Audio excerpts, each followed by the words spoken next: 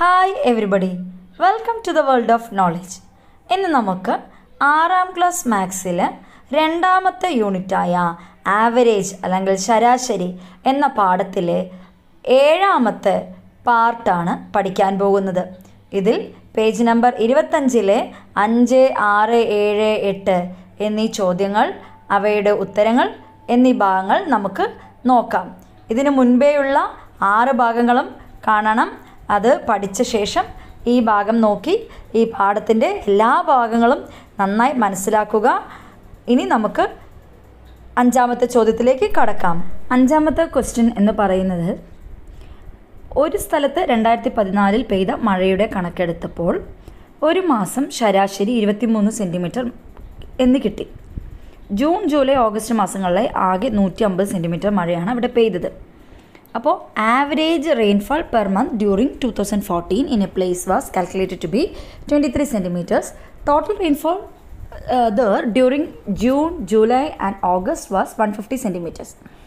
അപ്പോൾ ഇവിടെ തന്നിട്ടുള്ള ഡാറ്റ എന്ന് പറയുന്നത് 2014 മഴ പെയ്തു.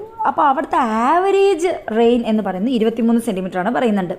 ശരാശരി മഴ എന്ന് പറഞ്ഞാൽ അവിടെ ആകെ കിട്ടിയ മഴയെ 12 കൊണ്ട് ഡിവൈഡ് ചെയ്തപ്പോൾ, അതായത് ഒരു വർഷത്തെയാണല്ലോ, അപ്പോൾ 12 കൊണ്ട് ഡിവൈഡ് ചെയ്യുമ്പോൾ കിട്ടുന്നതാണ് 23 സെൻറ്റിമീറ്റർ എന്ന് പറയുന്നത്. ഇനി അത് കൂടാതെ തന്നിട്ടുള്ളത് മറ്റൊരു ഡാറ്റ അല്ലെങ്കിൽ മറ്റൊരു വിവരം എന്ന് പറയുന്നത്, ജൂൺ, ജൂലൈ, ഓഗസ്റ്റ് എന്നീ 3 മാസങ്ങളിൽ അവിടെ ആകെ 150 സെൻറ്റിമീറ്റർ മഴ കിട്ടിയിട്ടുണ്ട്. ഇങ്ങനെ 2 വിവരങ്ങളാണ് തന്നിരിക്കുന്നത്. ഇതിനെ ആസ്പദമാക്കി 3 ക്വസ്റ്റ്യൻസ് കൊടുത്തിട്ടുണ്ട്. അതിൽ ഫസ്റ്റ് ക്വസ്റ്റ്യൻ എന്ന് പറയുന്നത്, ഈ 3 മാസങ്ങൾ മാത്രം എടുത്താൽ ഒരു മാസത്തെ ശരാശരി മഴ എത്രയാണ്? അതായത് what is the average rainfall per month during these 3 months. ഈ 3 മാസം എടുക്കുക. അപ്പോൾ ആവറേജ് നമുക്കറിയാം, ആവറേജ് എന്ന് പറഞ്ഞാൽ total rainfall divided by number of months. അപ്പോൾ 3 മാസത്തെ ആകെ കിട്ടിയ മഴയുടെ അളവ് എത്രയാണ്? 150 സെൻറ്റിമീറ്റർ ഡിവൈഡഡ് ബൈ 3 അല്ലേ, 3 മാസങ്ങളല്ലേ, അതിൻ്റെ ശരാശരിയാണ് കണ്ടത്. അപ്പോൾ 150 ഡിവൈഡ് ബൈ 3 എന്ന് പറഞ്ഞാൽ 50 സെൻറ്റിമീറ്റർ എന്ന് കിട്ടും. അതാണ് ഫസ്റ്റ് ക്വസ്റ്റ്യൻ. ഇനി രണ്ടാമത്തെ ചോദ്യത്തിൽ എന്താ ചോദിച്ചിരിക്കുന്നത്? What was the total rainfall during the entire year of 2014? 2014 ആകെ എത്ര സെൻറ്റിമീറ്റർ മഴ പെയ്തു? അപ്പോൾ നമുക്ക് ആദ്യം ഈ ക്വസ്റ്റ്യൻ്റെ ആദ്യ പാർട്ടിൽ അതിൻ്റെ ഡാറ്റ ഉണ്ട്. അതായത് 2014 പെയ്ത മഴയുടെ ശരാശരി അല്ലെങ്കിൽ ആവറേജ് തന്നിട്ടുണ്ട് 23 സെൻറ്റിമീറ്റർ എന്ന്. അപ്പോൾ നമുക്കറിയാം, ആവറേജും അറിയാം, ഒരു വർഷം പറയുമ്പോൾ 12 മാസമാണെന്നറിയാം. അപ്പോൾ നമ്പറും അറിയാം. ആവറേജും നമ്പറും അറിഞ്ഞാൽ ടോട്ടൽ അല്ലെങ്കിൽ ആകെ പെയ്ത മഴയുടെ അളവ് കിട്ടുമല്ലോ. Total is equal to average into number. ശരാശരി ഇൻറ്റു എണ്ണം 23 ഇൻറ്റു 12 ചെയ്തു 276 സെൻറ്റിമീറ്റർ എന്ന് ഉത്തരം കിട്ടും. അതാണ് രണ്ടാമത്തെ ചോദ്യത്തിൻ്റെ ഉത്തരം. ഇനി ഇതിൽ തന്നെയുള്ള മൂന്നാമത്തെ ചോദ്യം എന്താണ്? What is the average rainfall per month during the other 9 months? മറ്റ് 9 മാസങ്ങൾ മാത്രം എടുത്താൽ ഒരു മാസത്തെ ശരാശരി മഴ എത്രയാണ്? ഇവിടെയാണ് ഈ 2 ഡാറ്റയും ഉപയോഗിച്ച് ചെയ്യേണ്ട കാര്യമാണ്. അപ്പോൾ 9 മാസങ്ങളുടെ മാത്രമായിട്ടുള്ള ഒരു മാസത്തെ ശരാശരിയാണ് ചോദിച്ചിരിക്കുന്നത്. അപ്പോൾ അതായത് 9 മാസങ്ങളിൽ ഒരു മാസത്തെ ശരാശരി മഴ, ആവറേജ് റെയിൻഫാൾ ഫോർ 9 മന്ത്സ് എന്ന് പറയുന്നത് ആകെ ഈ 9 മാസങ്ങളുടെ ആകെ മഴയെ 9 കൊണ്ട് ഡിവൈഡ് ചെയ്യണം. Total rainfall four 9 months divide by 9. അപ്പോൾ നമുക്ക് ഈ 9 മാസങ്ങളിൽ ലഭിച്ച മഴയുടെ അളവ് കണ്ടുപിടിക്കണം. അതിനെന്ത് ചെയ്താൽ മതി? ഒരു വർഷം എത്ര മഴ ലഭിച്ചോ അതിൽ നിന്നും ഈ 3 മാസം ലഭിച്ച മഴയെ മൈനസ് ചെയ്താൽ മതി. അപ്പോൾ ഒരു വർഷം ലഭിച്ച മഴ നമ്മൾ കഴിഞ്ഞ ക്വസ്റ്റ്യൻ കണ്ടുപിടിച്ചിട്ടുണ്ട് 276 സെൻറ്റിമീറ്റർ എന്ന്. 3 മാസം കിട്ടിയ മഴ നേരത്തെ ഡാറ്റയിൽ തന്നെ തന്നിട്ടുണ്ട് 150 സെൻറ്റിമീറ്റർ എന്ന്. അപ്പോൾ ടോട്ടൽ റെയിൻഫാൾ ഫോർ 9 മന്ത്സ് എന്ന് പറയുന്നത് rainfall during 1 year minus rainfall during 3 months. ഒരു വർഷം ലഭിച്ച മഴയുടെ അളവ് കുറയ്ക്കണം 3 മാസം ലഭിച്ച മഴയുടെ അളവ്. അപ്പോൾ 276 minus 150 is equal to 126 centimetre. ഇപ്പോൾ ആകെ 9 മാസം ലഭിച്ച മഴയുടെ അളവ് കിട്ടി. അതിനെ എന്ത് ചെയ്തു? 9 കൊണ്ട് ഡിവൈഡ് ചെയ്താൽ ആവറേജ് റെയിൻഫാൾ ഫോർ 9 മന്ത്സ്, 9 മാസങ്ങളിൽ ലഭിച്ച ഒരു മാസത്തെ ശരാശരി മഴയുടെ അളവ് കിട്ടും. 126 ഡിവൈഡ് ബൈ 9 സമം 14 സെൻറ്റിമീറ്റർ. 6ാമത്തെ ക്വസ്റ്റ്യൻ നമുക്ക് നോക്കാം. അതായത് ഞായറാഴ്ച മുതൽ വ്യാഴാഴ്ച വരെയുള്ള ദിവസങ്ങളിൽ ഒരാളുടെ ചെലവ് കണക്കാക്കിയപ്പോൾ ഒരു ദിവസത്തെ ശരാശരി ചെലവ് 400 രൂപയായിരുന്നു. ഓക്കെ, ഇനി വെള്ളിയാഴ്ചത്തെ ചിലവ് കൂടി കൂട്ടിയപ്പോൾ ശരാശരി ചിലവ് 430 രൂപയായി. അപ്പോൾ വെള്ളിയാഴ്ചത്തെ ചിലവ് കണക്കാക്കണം. ഇനി ശനിയാഴ്ചത്തെ ചിലവും കൂടി കൂട്ടിയപ്പോൾ ശരാശരി ചിലവ് 390 രൂപയായി കുറഞ്ഞു. ശനിയാഴ്ചത്തെ ചിലവ് എത്ര? ഇതാണ് ക്വസ്റ്റ്യൻ.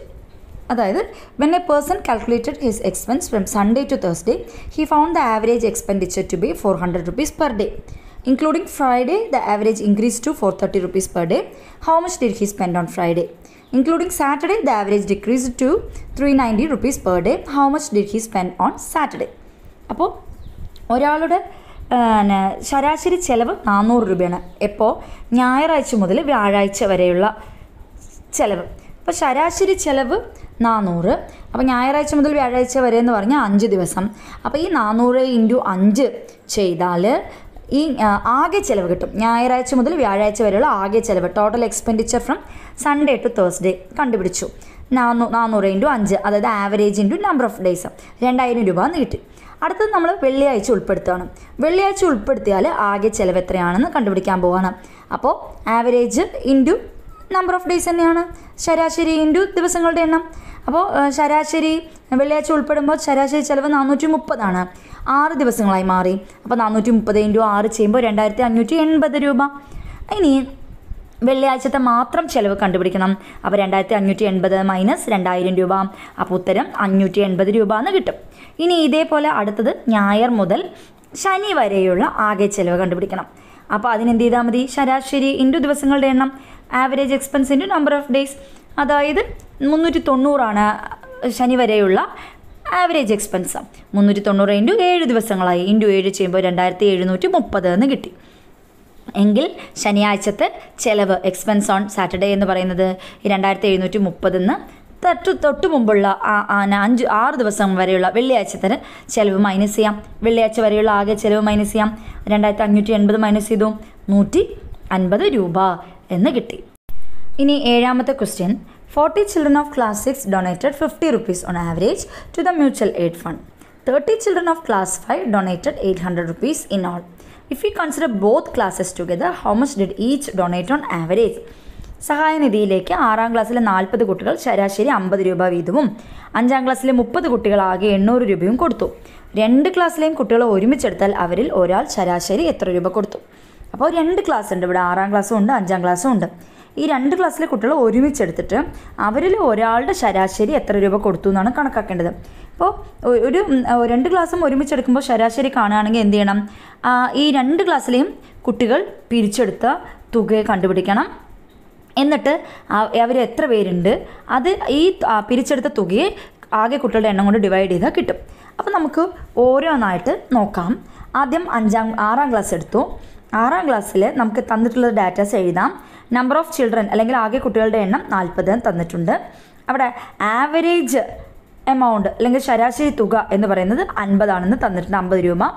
എങ്കിൽ നമുക്ക് ടോട്ടൽ എമൗണ്ട് ആകെ തുക കണ്ടുപിടിക്കാൻ പറ്റും. ആവറേജ് ഇൻറ്റു നമ്പർ, ശരാശരി ഇൻറ്റു എണ്ണം. അപ്പോൾ എന്ത് വരും? 50 × 40 2000 രൂപ എന്ന് കിട്ടി. 5ാം ക്ലാസ്. 5ാം ക്ലാസ്സിൽ ആകെ കുട്ടികൾ നമ്പർ ഓഫ് ചിൽഡ്രൻ 30. പിന്നെ ടോട്ടൽ എമൗണ്ട് ദേ കളക്റ്റഡ്, ആകെ കൊടുത്ത തുക 800. അപ്പോൾ അത്രയും ആയി. നമുക്ക് ആകെ തുകയെ വേണ്ടു, അതുകൊണ്ട് പിന്നെ ഇതിൽ നിന്നും ആവറേജ് കണ്ടുപിടിക്കേണ്ട ആവശ്യം ഇല്ല. ഇനി നമുക്ക് എന്ത് ചെയ്യാം? ഈ ടോട്ടൽ എമൗണ്ട് കളക്റ്റഡ്, ആകെ കുട്ടികൾ കൊടുത്ത തുക, അതായത് 2 ക്ലാസ്സും കൂടി, ബോത്ത് ക്ലാസ്സസ് ടുഗദർ, 2 ക്ലാസ്സും ഒരുമിച്ച് ആകെ കൊടുത്ത തുക എന്ന് പറയുന്നത് 2000 + 800 2900. ആകെ കുട്ടികളുടെ എണ്ണം, ടോട്ടൽ നമ്പർ ഓഫ് സ്റ്റുഡൻസ് എന്ന് പറയുന്നത് 40 + 30 = 70. അപ്പോൾ average amount donated by students of both classes, 2 ക്ലാസ്സിലെയും കുട്ടികൾ കൊടുത്ത ശരാശരി എന്ന് പറയുന്നത് total amount by total number of students, ആകെ തുക ബൈ ആകെ കുട്ടികളുടെ എണ്ണം. അപ്പോൾ 2800 / 70. അപ്പോൾ ഉത്തരം 40 രൂപ എന്ന് കിട്ടും. 2 ക്ലാസ്സിലെയും കുട്ടികൾ കൂടി ശരാശരി ഓരോ കുട്ടിയും കൊടുത്ത തുക എന്ന് പറയുന്നത് 40 രൂപയാണ്. സോ ഇങ്ങനെയാണ് കണ്ടുപിടിക്കുക. 25ാമത്തെ പേജിൽ ലാസ്റ്റ് 8th ക്വസ്റ്റ്യൻ. 10 കുട്ടികൾ വീതമുള്ള 3 സംഘങ്ങളുണ്ട്. 3ലും ഒരാളുടെ ശരാശരി ഭാരം 35 കിലോഗ്രാം. ഓരോ സംഘത്തിലും പുതിയൊരാൾ ചേർന്നു. അപ്പോൾ ആദ്യത്തെ സംഘത്തിൽ ശരാശരി ഇപ്പോഴും 35 തന്നെയാണ്. രണ്ടാമത്തെ സംഘത്തിലെ ശരാശരി 36 കിലോഗ്രാം. മൂന്നാമത്തെ സംഘത്തിലെ ശരാശരി 34 കിലോഗ്രാം. അപ്പോൾ ഓരോ സംഘത്തിലും പുതുതായി വന്ന കുട്ടിയുടെ ഭാരം കണക്കാക്കുക. അതാണ് question. 3 groups of 10 kids. Average weight of a kid in each group is 35 kg. One more kid joined in each group. First one, the average weight of a kid in the first group is still 35 kg. Second one, the average weight of a kid in the second group is now 36 kg. Third one, the average weight of a kid in the third group is now 34 kg. Compute the weight of new kid in each group. അപ്പോൾ 10 കുട്ടികളുള്ള 3 group ഉണ്ട്. അതിൽ ഇപ്പോൾ നിലവിൽ കുട്ടികളുടെ average wait എന്ന് പറയുന്നത് 35 kg ആണ്. ഓരോ ഗ്രൂപ്പിലും ഓരോ കുട്ടി വരുന്നുണ്ട്. ആദ്യത്തെ ഗ്രൂപ്പിൽ അപ്പോൾ ആവറേജ് വെയിറ്റിന് മാറ്റമില്ല. രണ്ടാമത്തെ ഗ്രൂപ്പിൽ 36 കിലോഗ്രാമായി കൂടി.